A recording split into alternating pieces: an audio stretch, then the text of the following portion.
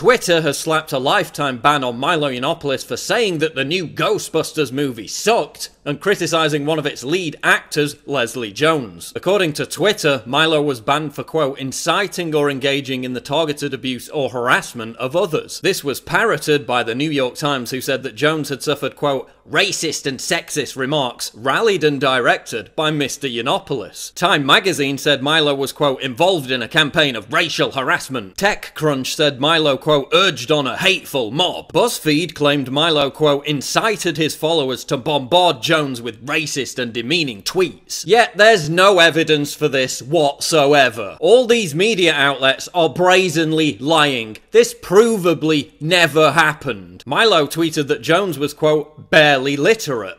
That's it. That's not harassment, it's a statement of fact. And it isn't proof of Milo inciting a targeted campaign of abuse against Jones. There's no proof whatsoever that Milo incited the targeted abuse or harassment of Leslie Jones, who did engage in the incitement of targeted abuse against another Twitter user. Who could it possibly be? And it was Leslie Jones. She sent out a tweet on Monday inciting her followers to target someone with whom she disagreed. Bitch, I want to tell you about yourself, but I'm gonna let everybody else do it. I'm gonna retweet your hate. Get her! Get her! That's inciting targeted harassment right there. Under Twitter's own rules, Leslie Jones should have her account terminated. She did the precise thing that Milo was wrongly banned for. She openly incited the targeted harassment of another Twitter user, not to mention engaging in routine, casual racism. But Twitter's a private company. It can refuse service to anyone it likes. Oh really? So can Christian bakeries refuse service to gays? Oh no, that's right, they get fined and shut down. But that has nothing to do with it. You're talking about discrimination law. Except that law isn't applied when it comes to Muslim bakeries refusing to bake gay wedding cakes. Just like Twitter's own rules aren't applied to leftists who engage in violent rhetoric or who incite targeted harassment. Do you know how many threats of violence and outright death threats I've personally reported to Twitter only to see nothing happen every time? So while Twitter was wasting its time and resources on censoring a gay conservative who gave a movie a bad review, ISIS supporters were celebrating terrorist attacks. An actual ISIS jihadist was allowed to threaten terror on Twitter for 6 months. And they did nothing. Over the last 2 years, Black Lives Matter supporters have called for killing police officers on a daily basis. Those threats intensified after the murder of 5 cops in Dallas. How did Twitter respond?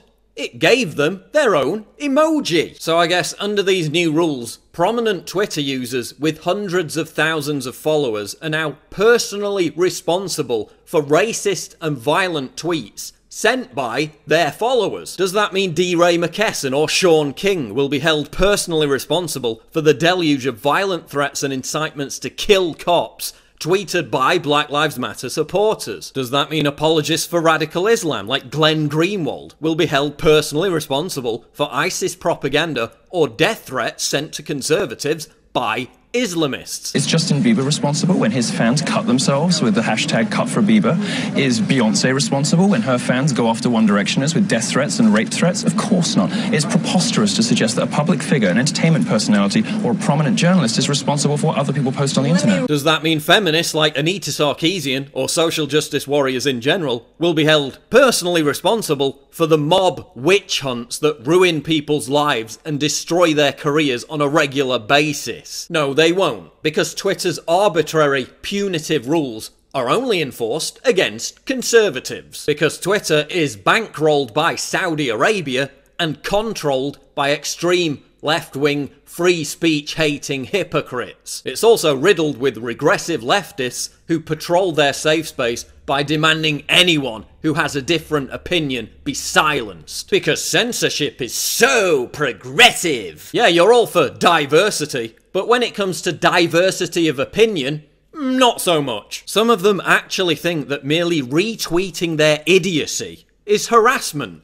That's the new standard for cyberbullying. Harassment is threats of violence, but it's also the day-to-day grind of you're a liar, you suck. Twitter is now a privately owned public commons. Twitter and Facebook are working with governments to hunt down thought criminals. What's next? Are you going to ban people from using the internet altogether if they trigger your butthurt? You know, Twitter is a private company. It's entitled to do what it likes. The problem is it's lying to users. Jack Dorsey says that it's the free speech wing of the free speech platform, the free speech wing of the free speech party, that he wants it to be a utility like water, that Twitter is the place you go if you want to express yourself. That's a lie. There is a systematic campaign against conservative and libertarian points of view on Twitter. In the ultimate equation, when future generations look back on this critical juncture in the fight for liberal Western ideals of free expression, the judgment will be damning. Twitter, Jack Dorsey, you were on the wrong side of history.